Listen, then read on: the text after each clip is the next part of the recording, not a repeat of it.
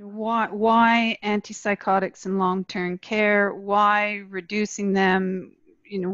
What sparked the whole initiative and collaborative? Yeah, well, this is really about improving the lives of seniors and our residents in long-term care and the quality of life and care experience. We know that in long-term care, Kaye, Canadian Institute for Healthcare Information, has a study that showed that 1 in 4 residents in long-term care are inappropriately prescribed antipsychotics.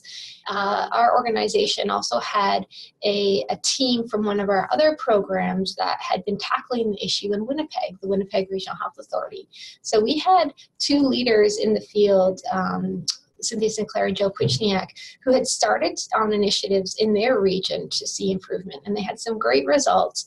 And so with this burning platform that was clear across Canada, as well as knowing that we had some leadership on our side, part of our mandate is to accelerate the spread of innovation. And we did that working with Cynthia and Joe and a woman named Lauren Mitchell, and wanted to bring together a collective of organizations and leaders and frontline staff who are committed to moving this mandate.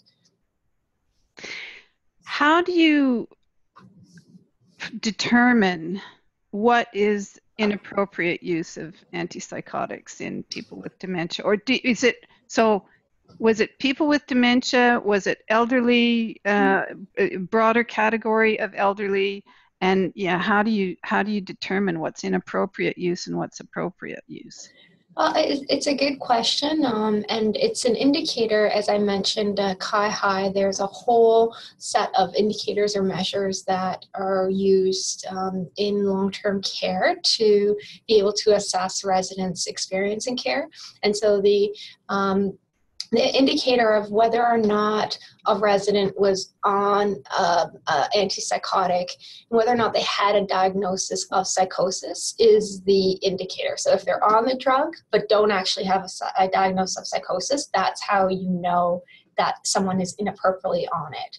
So particularly the evidence shows us that, and the research over the years has shown us that non-pharmacological or non-medication approaches to dementia care should be the first line option when you're trying to deal with and work with the behavioral symptoms that a lot of people with dementia and long-term care have. So right now there's a very high prevalence of dementia in long-term care. It's at about 62% of people in long-term care do have some level of dementia. And so with that comes some challenging behaviors that staff do their best to manage. However, in the past number of years, medications have been a part of that management and have been prescribed not necessarily as they're indicated to be prescribed. So that's what we're trying to work on is bringing in approaches that are called patient or person-centered care approaches to care that really deal more with the behavioral needs of seniors and residents as a first-line option. So if you take away the antipsychotics, if you reduce either discontinue them completely or you reduce the dosage, it seems to me that you would then have to do something differently in order to manage these behaviors. Mm-hmm. What kinds of things would you need to do differently? What are the non-pharmacological approaches that the teams are using? Yeah, no, there's a number of different strategies. There's a couple of models out there. One of them is called PIECES, and it focuses on physical, intellectual, the environment, and the social and cultural needs of residents or seniors. And so really it's just that. It's looking at, okay, physically, what might be going on in a senior or a person with dementia who that is causing them to have certain behaviors. So when you're living with dementia, you might be hearing different things. You might be super sensitive to touch. You might be needing food or drink or some of your basic needs at a different time than when, say, a long-term care home or a nursing home might be providing you with food. If you were a shift worker and worked nights and slept days, perhaps you're used to a different a feeding schedule or eating schedule. So there's just some physical aspects that, that's part of assessing the resident's needs. And then as a result, some of the strategies that can be used. Similarly, you look at recreational therapy. So we're talking about music therapy, allowing people to use music and rhythm as a form of an alternative way to kind of get some of that stimuli and that memory collection back. We're talking about gardening. We're talking about art therapy. There's a number of different recreational therapies that our teams brought in to try to help stimulate some of the creative functions and the stimuli that is helpful to get the nervous system alive and well. And why do you think that those kinds of things are not being currently used in many long-term care facilities? Well, and there's certainly a number of facilities that do have, things like recreational therapy and different person-centered approaches to care, like pieces or you first. There's something called the Eden approach. I think that, it largely comes down to a culture of care where everyone is trained up. So that was something that was unique about this collaborative and this initiative that we did, is that a big part of it was training teams of healthcare providers. So to use these person-centered approaches. So we brought in the physicians, nurses, pharmacists, personal support workers, dietitians, even sometimes, the people doing laundry. As well, a critical component of this was bringing in the family. So these were what we called the care teams. And a big part of our work was helping care teams form, helping them understand the types of different assessments they can do using what we called a pieces approach, a person-centered approach to care, and then doing assessments based on a very responsible way to come off of the drugs if they were inappropriately prescribed. And so ways that they can identify the residents who were inappropriately prescribed, strategies that they can use to slowly get them off so that they can be monitoring any behavior changes or adverse effects that might be going on. So in summary, it was really about the challenge that a lot of homes have and why it's sometimes difficult for all the stars to align and pieces to come together is having the care teams who work together to make this happen, because it's not just about one person or one leader coming in and saying, let's make a change here. It has to come from multiple points of connection. It was about bringing in these person-centered approaches, and it was about responsible titration or coming off of the drugs and using data to do that. So that was 3 key parts of our collaborative that we did a lot of training in. And that's, I think, why you don't see it always succeeding, is because of the important kind of components that need to align to make that happen. So you would have a long-term care facility who would be part of this program. How did people become enlisted? How did you choose the facilities? Did they volunteer? What was that process? Yeah, so what we did is initially we put out a call where we, advertised it on our website. We put out calls, our phone calls, so different connections that we have. We posted to different long-term care forums and just let the world, to our best ability in Canada, know that this initiative was going on. We had a number of applications, and we did what we call a merit review process, where teams applied. They had a form that they filled out. We looked at things like homes and their team readiness to actually take this on. So did they have a CEO and a leader who was kind of standing behind this and agreeing that this is a priority, and agreeing that they would release some of their staff time for training. Did they have a team and show that they had the key roles that need to be a part of a project team? So did they have a clinical champion, so a physician on board, a nurse and a personal support worker on board, a pharmacist on board? And did they have a family member who was either going to be on the team or that they had access to, so we could make sure that there was always the family member voice a part of it? So kind of showing signs on their applications that there was a strong leadership, strong team, and then also, just in their writing and their ability to demonstrate their initial plan, because we worked with them on their planning in the first number of months, but that they were committed. Another key component for this collaborative was the use of something called the Inter-I MDS. And Inter-I is a system. It's an international system, but it's used in Canada in a number of different sectors, and it's picked up quite a bit in the long-term care sector over the last 10, 15 years. And it's a data system that essentially long-term care facilities use to track residents' quality of life and different health indicators. So it essentially, it's not mandatory. All homes can be using different systems, and again, the prevalence of Inter-I is becoming more and more across the country.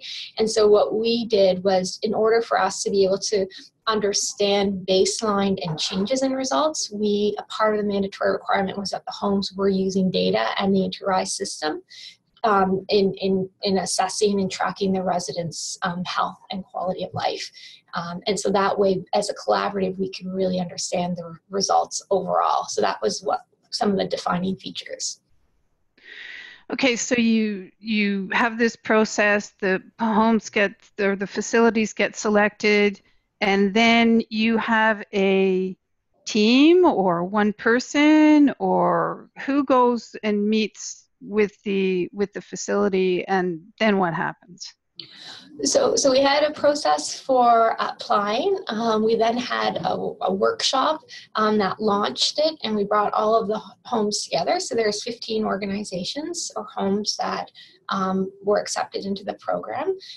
They did receive some funding to support them to travel to this workshop, where we had a 2-day kind of education and training on how they set up their implementation and spread plans, how they start to define what their aims are, what they're going to measure, what the specific strategies that they're going to use in terms of the person-centered approaches to care. So introducing them at that workshop to what we call the pieces model. So really that workshop was kind of our way. We brought the teams together to gel and to start to build momentum. And over the course of the 14 months of the collaborative, what we did was monthly and sometimes twice a month, what we call webinars. So it was online training, education. So they would be over lunch hours, usually about an hour and a half in length.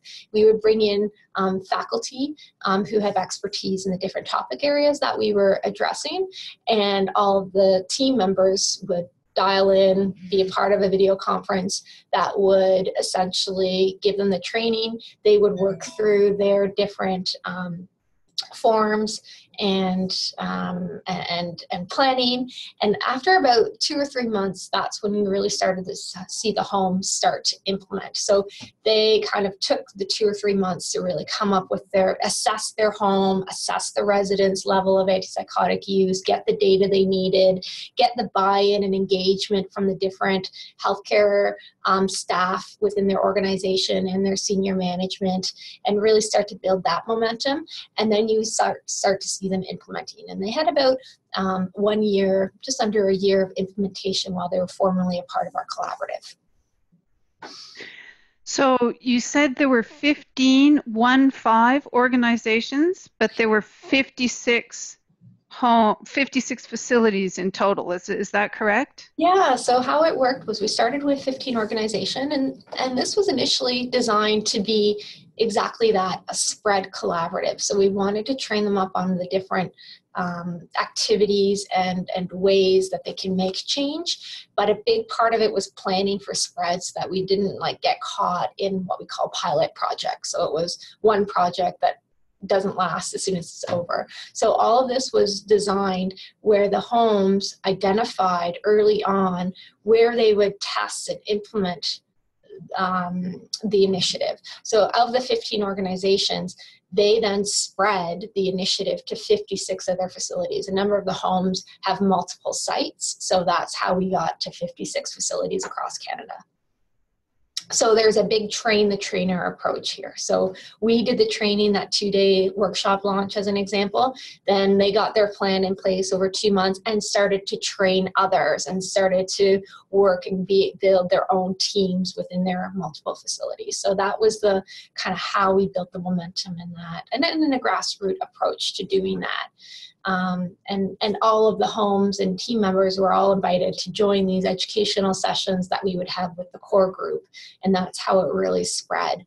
They then submitted information to us on their results on a quarterly basis, so we could feed that back at the aggregate level and share with the homes, you know, what kind of progress we're seeing along the way, which is really important for change, and to have those clear aims, accountable measures, and a feedback loop to people who are involved to kind of see what's happening. Maybe, you know, in some cases, homes realized that they were having issues with the actual coding of the information. So some people maybe were doing something called coding in a different way than another home in their facility. So they kind of sometimes would make progress, but then need to back up to make sure that they were all kind of consistent in how they're approaching the change. That sounds like an awesome model. I just love it. Yeah, and that's why it's called a collaborative. It's a matrix approach. It really involves building some fundamental core capacities and competencies with a core group and getting them equipped to become champions. And that's what this change management process is all about.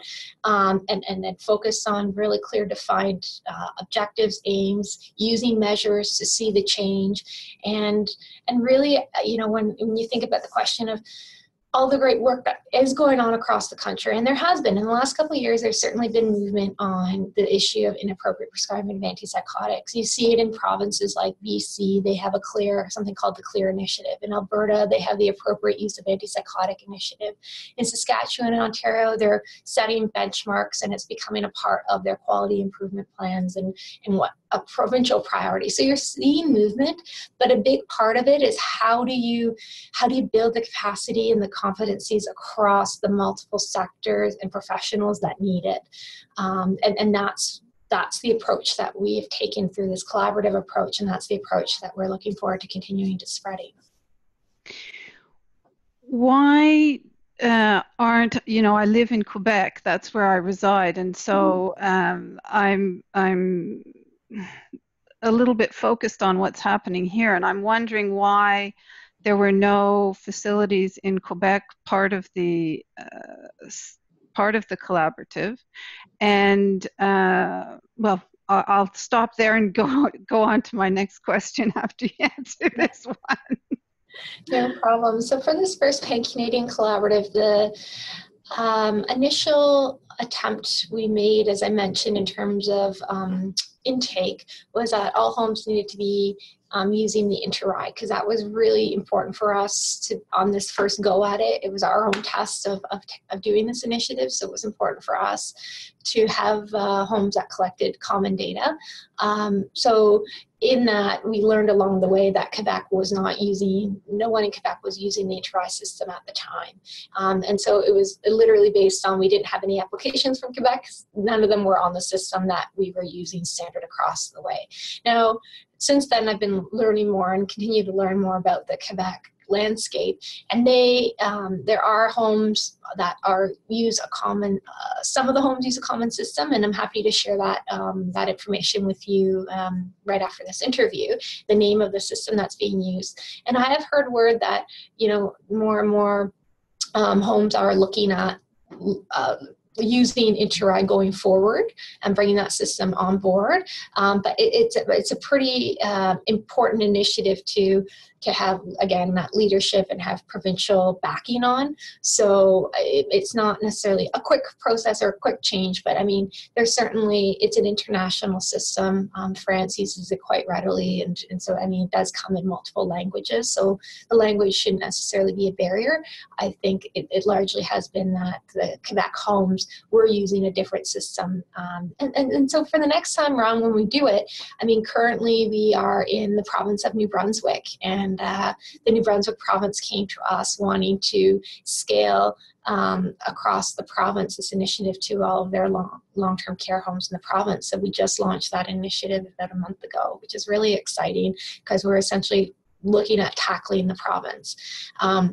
And in that, we're now offering it as a bilingual program. So going forward, we will have the English-French capacity.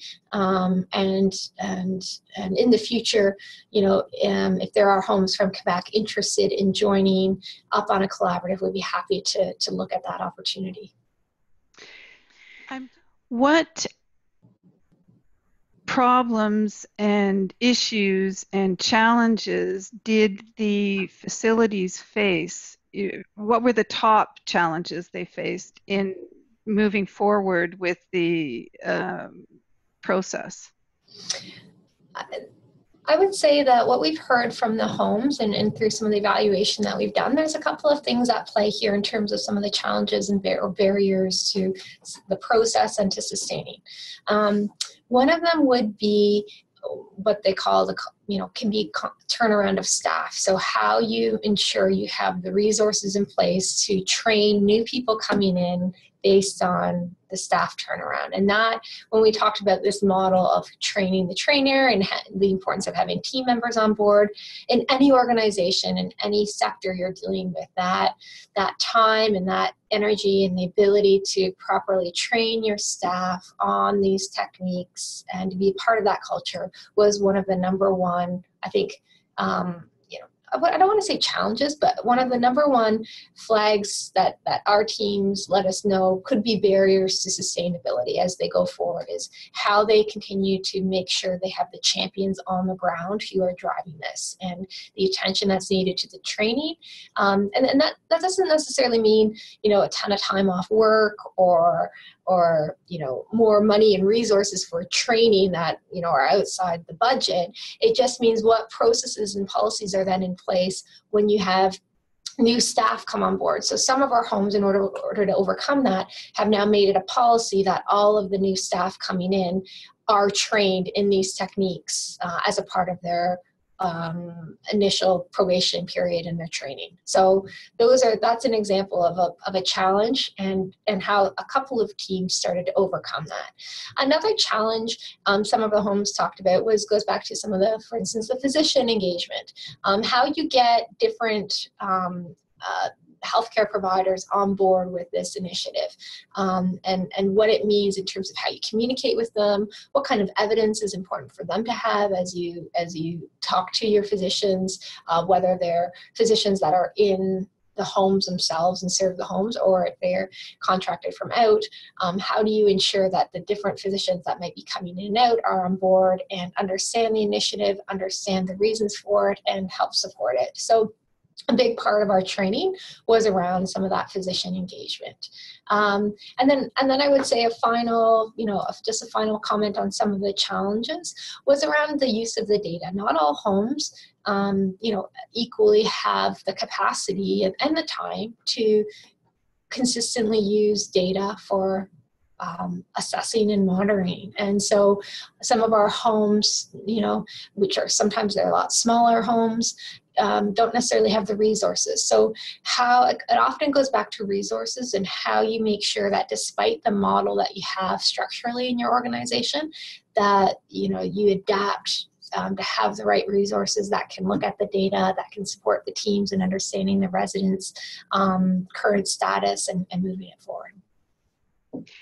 Do you have any system that tracks the various factors or potential factors that might impact facilities or an organization's ability to implement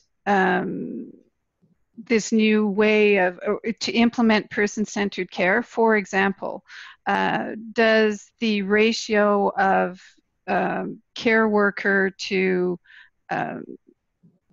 residents have an impact? Does the salary level or the compensation packages of the care workers have an impact? Those are a couple of factors that I can think of, or the size of the facility. You know, is a facility with 100 residents more likely to be successful than one that has 50? Mm-hmm. And do you have a list of those potential factors, or is that something that you tracked or not? Yeah, we started to, and we're currently in the process of some of that final analysis. There's a lot of variables that we were collecting data on, and so I would say that in this round, the Pan-Canadian round, we have some information, obviously, on the size of the homes, we have some information on the staff skill mix. But it's data that we're definitely still working with to kind of understand if there's an actual statement we can make about the impacts of using these different variables. For our upcoming collaboratives, it's certainly something that, as I mentioned, the Pan-Canadian Collaborative was a first model for us on this particular issue. So we have some learnings to come out of it. And as we go forward, what kind of factors and variables would we want to make sure to include? And what you just identified are certainly areas we're interested in learning about. And I think one of the things that we have to keep in mind as an improvement foundation is we're working with homes for quality improvement. And so a part of our job is to really do a nice balance between, quality improvement and research, because this wasn't necessarily a research study. So we have to be really, sensitive and balance out how much information and data we're expecting of the homes and of the teams, and how much we can turn this into a study or not. So that's also a fine part of the balance as well. Yeah, because I guess you want to try to avoid making it hard work. It should be as easy as possible for the homes to implement the person-centered approach. Otherwise, you won't be as successful in making it happen. That's right. The evidence behind these interventions is already out in the in writing and in the research, and so that side of it's complete. And now this has really been about having homes having tools that they can be using and doing with, and like you said, making it allowing them to test it a lot, allowing them to correct different and adapt it where they need it to make it context specific. And the homes were certainly very helpful in helping us understand what the different factors are and what we're learning across the different sites. But going forward, again, certainly kind of that case study approach where we can understand, maybe take a couple of homes and really magnifying on them, that those that want to kind of participate in that type of work will certainly be helpful for answering the types of questions that you have. So what did you learn from them? You gave them a bunch of information, a lot of information, it sounds like, and knowledge, tools, techniques, support. Were you surprised by anything that came back to you? And what kinds of things did you learn that you didn't know at the beginning of the process, if anything? Yeah, there's a lot that we learned around, for instance, how to, or let me just take a step back. A lot we learned around for instance, how the teams interacted and worked with pharmacists. We had a lot of pharmacist champions as a part of the initiative, and really kind of learning some of those techniques that our homes use, as well as the families. Our homes were so creative in how they got the families involved and engaged in this. Such a key part. So working with some of the family councils, getting family members on their team directly, bringing family members in early on, leaving little pamphlets for them at the side of their loved one's bed in order to give them information about the initiative. There were kickoff parties, there were celebrations, there was story writing, there was a lot that the teams kind of did that was above and beyond what was a part of our, I would say, approach that they shared with each other, which was fantastic. So I would say really a lot of it was around how the homes and the teams became creative and focused on engaging some of those key and critical stakeholders when it came to family members and other clinicians. So how important is it for family members to be involved in this kind of in the person-centered care approach, and in what ways should they be involved? Yeah, it really is important. The family members are often those that know the resident best, and the ability for the family member to be a part of the decision making of, are they going to be, do they want their loved one to try to come off the drugs?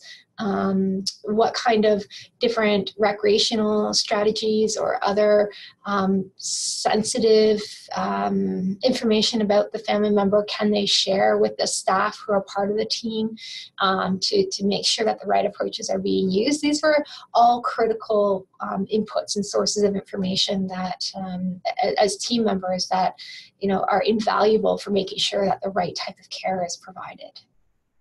So are you saying that some family members would want their mother, father, wife, husband, whatever, to remain on medication rather than to be taken off medication?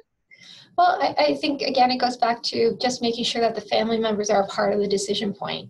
So in some cases, there were a couple of family members or instances where they wouldn't necessarily be comfortable because this is a course of action that they think is best and want to stay on. They are a bit nervous about trying something else. So it certainly was important for educating family members on it, but also for listening to any of the family members' fears or concerns. I mean, you often got fears or concerns not just from family members, but from nurses, from doctors around taking them off the drugs. There was some educating to do around it. A big part of why residents are put on the drugs was because of an attempt to help manage some of the challenging behaviors that often go around with conditions like dementia, aggression, resistance to care, and inappropriate behaviors. And so there's in terms of changing the culture, both for whether it's a family member or the some of the practitioners, it was about educating them about ways to test it and bring them off the drugs in a responsible way that will help them see the effects and see that coming off the drugs does not necessarily mean an increase in negative behaviors. That's what our work showed, that they actually decreased in their behaviors by 20 to 30%, inappropriate behavior. So that's a big part of this. And I don't think it's just the family members someone of the family members being resistant, but sometimes you saw resistance from other staff as well. So there was it was absolutely crystal clear that would you say most cases, that taking people, or reducing the amount of antipsychotic medication that they were on, or taking them off the medication completely, did not result in an increase in problematic responsive behaviors. In fact, it resulted in a decrease of such behaviors. Is that correct? So at the end of our third quarter, so we had data from a baseline to 3 quarters. That's what is available to us at this point. We saw a 54% discontinuation and reduction of the antipsychotics. And in that, 20% reduction in falls, 1/3 decrease in verbal and physical behaviors, and then 20% decreases in resistance to care. So yeah, from the data that we had for that time period, that's what we were observing. So a big part of it for the homes now that they're using the data is to keep their eye on those other indicators and make sure and see that they're either going down or not increasing. The main thing was not to see them increase, and we didn't see them increase. And in fact, for the time period of data that we had, we saw them decrease. So it's over the homes now that the collaborative is complete to pay attention, not just to whether or not the inappropriately prescribed residents are off the drugs, but that there are now other indicators of challenging or difficult behaviors, falls, etc., aren't increasing. So that's an important part of the training and of the indicators to look out for. So tell me a little bit about New Brunswick. You're tackling the whole province. So we have 15 homes a part of phase 1, and the remaining over 50 homes a part of phase 2. We launched last month. We have $600,000 committed from the Department of Social Development, and we're ecstatic. We're working in partnership with the New Brunswick Association of Nursing Homes, and they're great partners, and we're going to really be able to drive the change along the way. So we're essentially modeling what we did in the Pan-Canadian Collaborative across New Brunswick. And we actually last week were just in New Brunswick for a launch workshop where we brought the homes together to get them going and on their way with their implementation, spread, and measurement planning. So we're very excited about that initiative. So it's 15 homes to start with, and then phase 2, which will be a year-long. Yeah, so that'll be a year-long initiative, and phase 2 will start up next year at this time. And with the idea, again, a big part of this is to find that local mentorship. So we're looking to some of these 15 homes who are part of phase 1 to then come on board to help mentor and coach some of the homes that will be a part of phase 2, and really building up the provincial and regional capacity to support each other on it. So 15 in phase 1 and then 50 in phase 2. That's the plan. How many people does that impact? How many elderly people residents does that impact? Yeah, so we have, I want to say the numbers, and I'm going to send you the numbers just after this call, actually to verify. But we'll essentially be hitting all of the residents in New Brunswick. And I actually haven't looked at those numbers in the last month or so that they're not coming to my mind, but I will certainly share with you those after the call. It surely must be in the thousands, though. Yeah, that's right. That's right. Yeah, I don't like misquoting numbers. So no. when I commit to a number, I like it to be on. So I will share that information with you right after the call. That's okay. And beyond that, I mean, that's a fairly large project, I would think. Yeah. But the rest of the country, do you have plans or things in place or? Yeah, so essentially beyond New Brunswick, we're right now presenting, as I mentioned, I'll be presenting in Toronto at the Dementia Care Conference next month at the National Health Leadership Conference. We're working with a number of our Pan-Canadian homes in the last 6 months. We've been presenting across the different provinces. So really at this point, what we're doing is continuing to spread the word about the initiative, about some of the great work of the homes, about the learnings, and to work with some of the quality councils across the provinces, any of the provinces that want to join and start to look at what other forms of collaboratives in different provinces or between provinces could look like. Okay, I think that probably covers, well, I must say I loved all the financial stuff that you had in your release, because I think that's where a lot of people focus on what are the cost savings going to be. Yes. Yeah, so we had a big part of this, obviously, improving the lives of residents, the quality of care, the quality of life, and then as well as understanding the value that this brings. So a big part of this, right after the initiative, we undertook a return on investment analysis where we just wanted to learn a little bit about, if this were scaled across the country, what could that look like? So we know from the results that we achieved, that our homes achieved, that if this were scaled across the country in 5 years, that 35,000 seniors would actually be off antipsychotics who don't have a diagnosis of psychosis, projections based on some of the numbers going forward.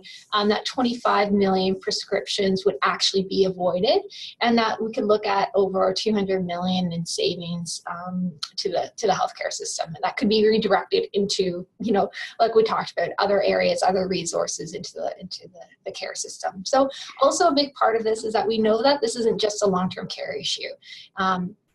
Just around 60% of the residents who are part of our initiative came into the homes already prescribed the antipsychotics. So we know that, in long-term care, staff are having to manage and deal with a lot of this, but we have to look to the hospitals, we have to look to community care initiatives and primary care, and also this is a critical area that needs further work and support on to make sure that the prescribing that's done outside of long-term care is also addressed. Yeah, well, that's a massive educational component with respect to people who are drafted into caregiving roles and who don't have any skills whatsoever. Yeah.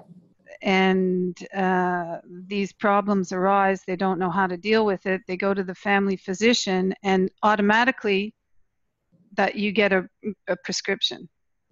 That's how it goes. Yeah, so a big part of it, again, for what we're working in long-term care is, a lot of our homes are now instituting policies where that medication management happens upon admission into the homes to understand the different, drugs that they're coming in on. But yeah, the whole cross-sector education and awareness that needs to go on is certainly at the root of this as well, and certainly needs to be addressed. Well, it strikes me, you mentioned earlier that, you alluded to the fact that there could be resistance on behalf of physicians to reducing the amount of antipsychotic medication. And it seems to me that that's the primary source, because people do trust their doctor when they go in and say, what can I do about this? How can I manage this better? And when there aren't any other answers other than, well, here's a pill, it seems that, that's a problem.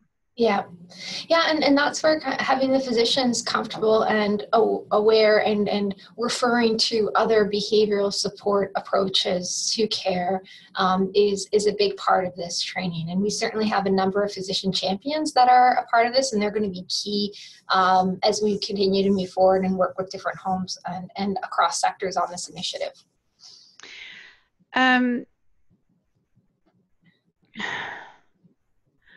There have been as I wrote in the questions that I sent you, it seems to me that there have been waves of publicity around this issue over the past 10 or 15 years, maybe even longer than that.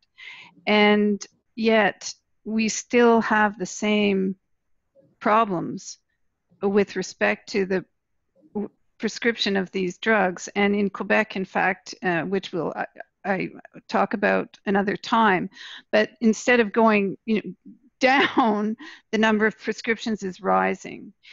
Do you think this is another flash in the pan, if you will, that will be a spike of goodwill and some small changes, and then things will go back to the old normal? A big part of this initiative in the initial design and what we're, doing everything we can to be committed to is to design for sustainability. And that goes back to what I was talking about around creating plans, the homes creating plans and training where they can be ready for what does spread look like, what does actual culture change look like, and those are the things that are needed for this to stick. We also need leadership commitment. We also need the provinces on board and creating it as key priorities. So I certainly, I'm remiss to think that this initiative means that Canada is now ready, is now about to change in its practices across long-term care.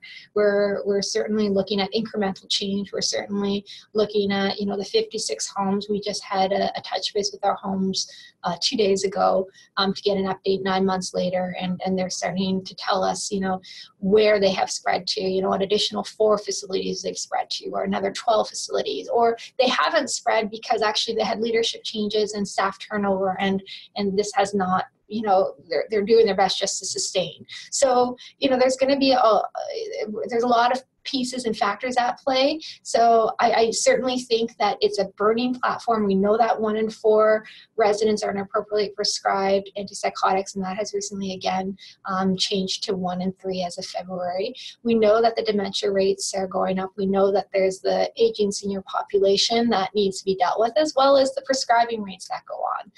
So the burning platforms out there, we certainly see a lot of committed leaders, both at the nursing home, long-term care home, and provincial levels more and more.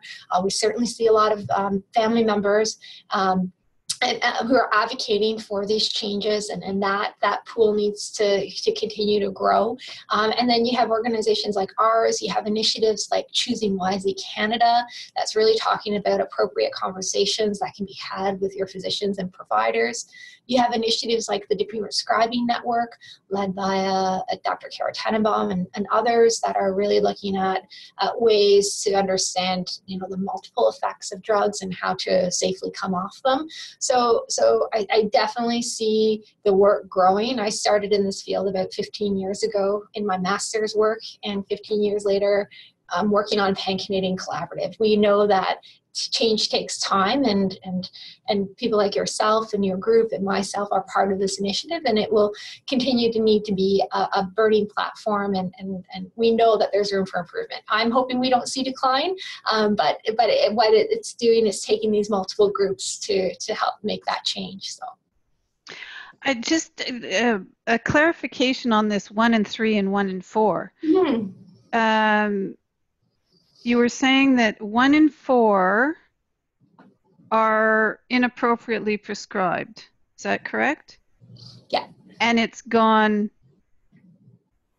changed from which direction is it going in?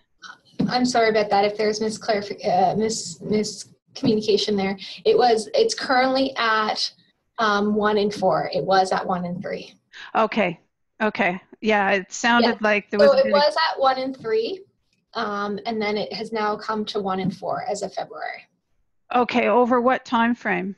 The last report was February. I believe the earlier one was, I want to say it was 2012 or 2013 that last Sky High report came out. Okay, so in 3 years it's well, I don't know what the exact ratio. What we need to do is look at the dates and that timing. So yeah, okay.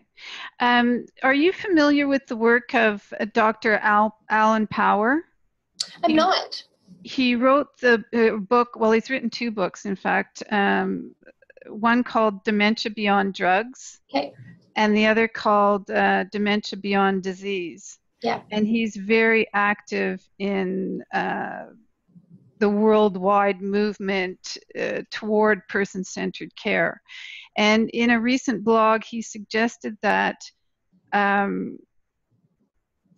we're getting at the low-hanging fruit, in the sense that what you've said is that the homes and organizations that are part of the collaborative are, they're willing and wanting and keen to make change. There are probably a whole lot of people out there who don't want to change. What about those people? Mm-hmm. How do you attack that? Mm-hmm. I think it's essentially what we've been talking about. You need to build the champions and the willing leaders. And so, that movement that we see where, we get physician champions, pharmacist champions, family champions on board, the nurse practitioner champions. So sometimes it takes kind of the different professional powers to have pure influence on their group. So it's not just, it's not just going to happen. And that's where it also takes sometimes, that peer pressure combined with that burning platform, combined with having some regional and provincial leaders who are standing out and voicing concern. So I think it really comes down to influencers, and we have early adopters right now, and it's going to, just like models of diffusion and innovation, it will take those champions to help make the change. Okay, great. Well, thanks a lot. Do you want to add anything, any key things that you want to throw into the end of the conversation?